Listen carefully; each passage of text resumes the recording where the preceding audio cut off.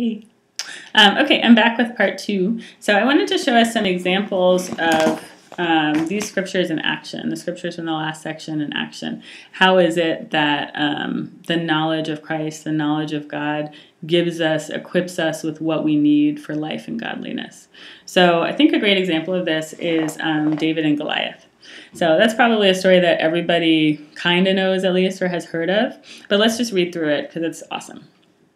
So this is 1 Samuel 17, and we can start in verse 4. So it says, "A champion named Goliath, who was from Gath, came out of the Philistine camp. He was over 9 feet tall. He had a bronze helmet on his head and wore a coat of scale armor of bronze weighing 5,000 shekels. On his legs he wore bronze greaves, and a bronze javelin was slung on his back. His spear shaft was like a weaver's rod, and its iron point weighed 600 shekels. That's about 15 pounds. His shield bearer went ahead of him. Goliath stood and shouted to the ranks of Israel, 'Why do you come out and line up for battle? Am I not a Philistine, and are you not the servants of Saul? Choose a man and have him come down to me. If he is able to fight and kill me, we will become your subjects. But if I overcome him and kill him, you will become our subjects and serve us.' Then the Philistine said, 'This day I defy the ranks of Israel. Give me a man and let us fight each other.' On hearing the Philistine's words, Saul and all the Israelites were dismayed and terrified. Now David was the son of an Ephrathite named Jesse, who was from Bethlehem in Judah. Jesse had 8 sons, and in Saul's time he was old and well advanced in years. Jesse's 3 oldest sons had followed Saul to the war. The firstborn was Eliab, the second Abinadab, and the third Shammah. David was the youngest. The 3 oldest followed Saul, but David went back and forth from Saul to tend his father's sheep at Bethlehem. For 40 days the Philistine came forward every morning and evening and took his stand. Now Jesse said to his son David, 'Take this ephah of roasted grain and these 10 loaves of bread for your brothers and hurry to their camp. Take along these 10 cheeses to the commander of their unit. See how your brothers are and bring back some assurance from them.' There was Saul and all the men of Israel in the valley of Elah fighting against the Philistines. So David's not even at the battle. His older brothers are at the battle. He's at home with his father and he's tending the sheep. Early in the morning, David left the flock with a shepherd, loaded up, and set out as Jesse had directed. He reached the camp as the army was going out to its battle positions, shouting the war cry. Israel and the Philistines were drawing up their lines facing each other. David left his things with the keeper of supplies, ran to the battle lines, and greeted his brothers. As he was talking with them, Goliath, the Philistine champion from Gath, stepped out from his lines and shouted his usual defiance, and David heard it. When the Israelites saw the man, they all ran from him in great fear. Now the Israelites had been saying, 'Do you see how this man keeps coming out? He comes out to defy Israel. The king will give great wealth to the man who kills him. He will also give him his daughter in marriage and will exempt his father's family from taxes in Israel.'" This is like an interesting thing that I may have time to touch on later. David asked the men standing near him, "What will be done for the man who kills this Philistine and removes this disgrace from Israel? Who is this uncircumcised Philistine that he should defy the armies of the living God?" They repeated to him what they had been saying and told him, "This is what will be done for the man who kills him." When Eliab, David's oldest brother, heard him speaking with the men, he burned with anger at him and asked, "Why have you come down here? And with whom did you leave those few sheep in the desert? I know how conceited you are and how wicked your heart is. You came down only to watch the battle." "Now what have I done?" said David. "Can I even speak?" He then turned away to someone else and brought up the same matter, and the men answered him as before. What David said was overheard and reported to Saul, and Saul sent for him. David said to Saul, "Let no one lose heart on account of this Philistine. Your servant will go and fight him."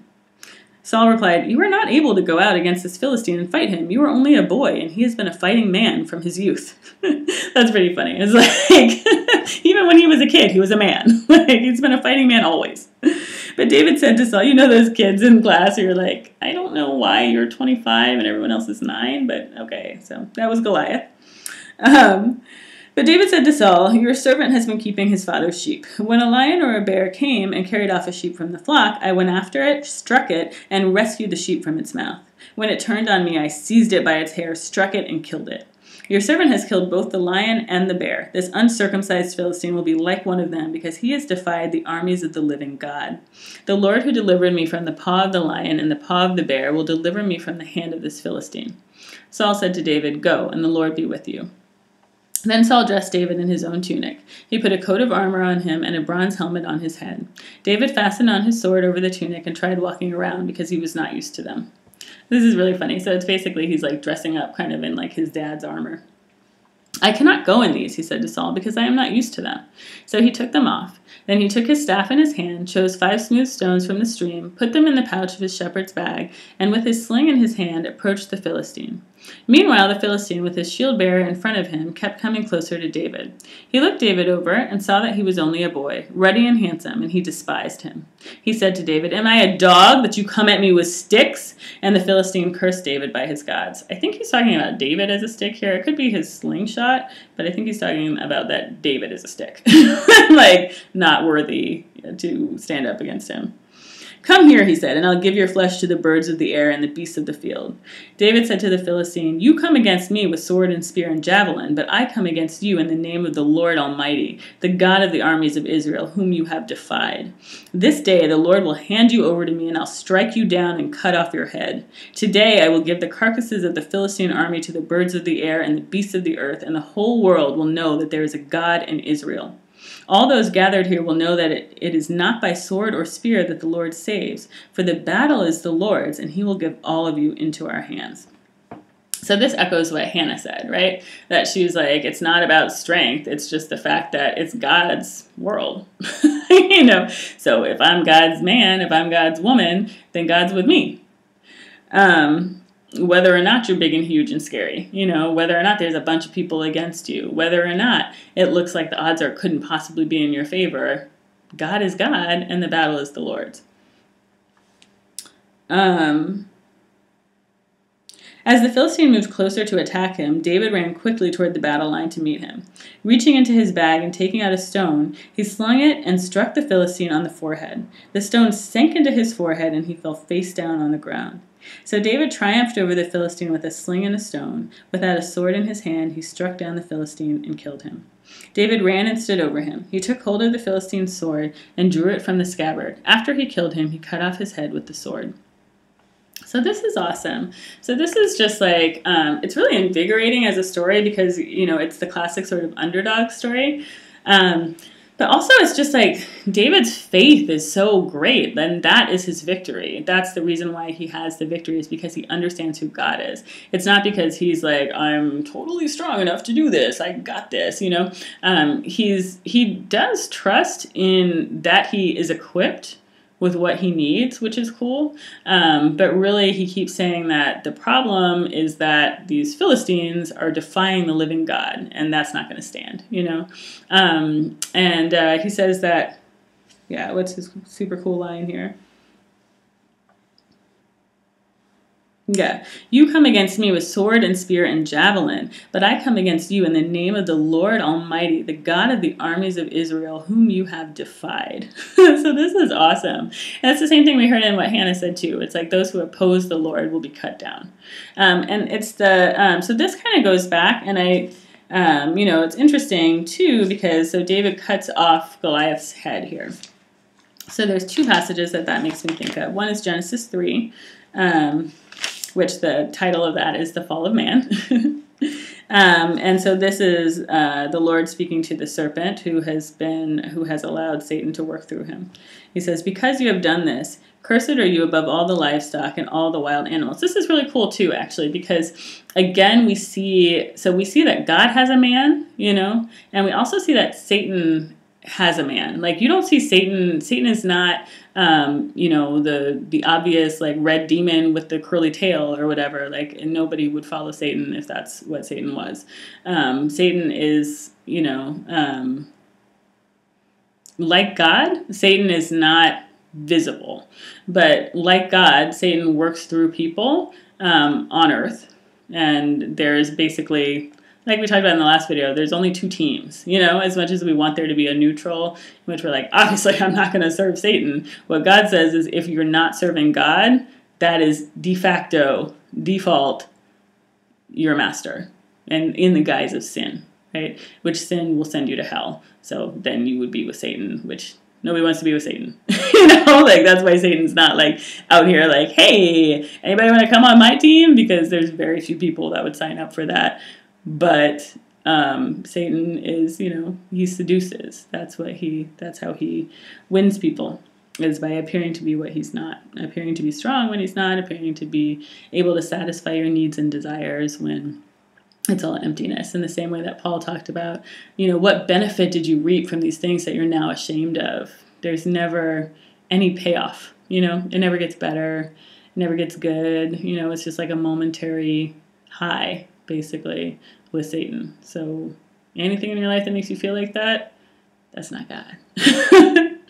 So, anyway, Genesis 3, verse 14. So the Lord God said to the serpent, who Satan is working through on earth, because you have done this, cursed are you above all the livestock and all the wild animals. You will crawl on your belly, and you will eat dust all the days of your life.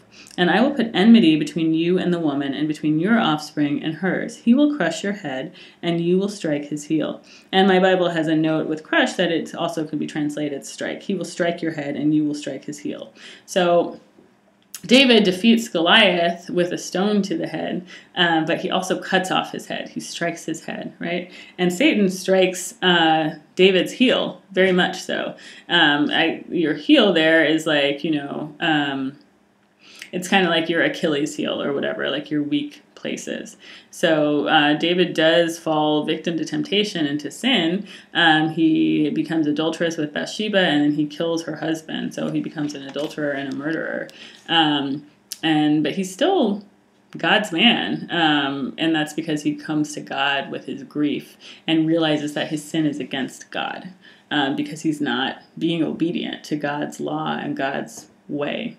He's been seduced away from it, even though he wasn't conscious that it was happening at the time, that's what it was. So I feel like I'm rambling a bit here. I had also wanted to take a look at, the other scripture that I wanted to look at was Luke 4, to go with the Goliath and the Genesis scripture.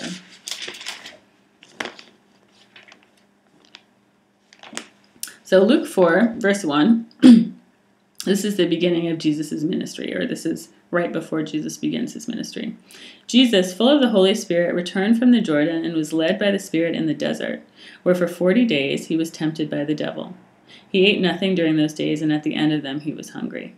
The devil said to him, "If you are the Son of God, tell this stone to become bread." Jesus answered, "It is written, man does not live on bread alone." The devil led him up to a high place and showed him in an instant all the kingdoms of the world. And he said to him, "I will give you all their authority and splendor, for it has been given to me, and I can give it to anyone I want to. So if you worship me, it will all be yours."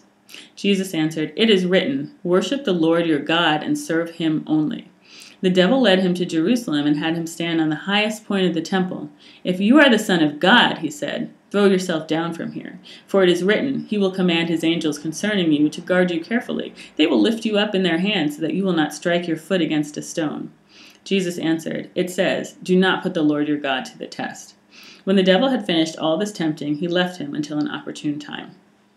Okay, so this is really interesting because this is Jesus being tempted. This is right before Jesus begins his ministry, when he becomes not just Jesus that everyone's grown up around, but Jesus, the man of God. I mean, he's been God the whole time, but when he begins to profess. So for 40 days, which is the same amount of time that Goliath came out against Israel, yelling, insults against them. For 40 days, Satan tempts Jesus in the desert by basically insulting his sense of self, right? So the whole nation Israel is the chosen people. They all have been given the same designation that David has been given. They all should know enough to stand up for God, but they don't because they're terrified of the appearance of things, right? They're like, it looks like too much. That looks scary, So in Luke 4, we see Satan just like with this full out attack on Jesus's identity, where he's like, if you are the Son of God, if you are who you say you are, right? And what do we see? How does David win this battle in 1 Samuel 17? Because he knows that he comes in the name of the Lord.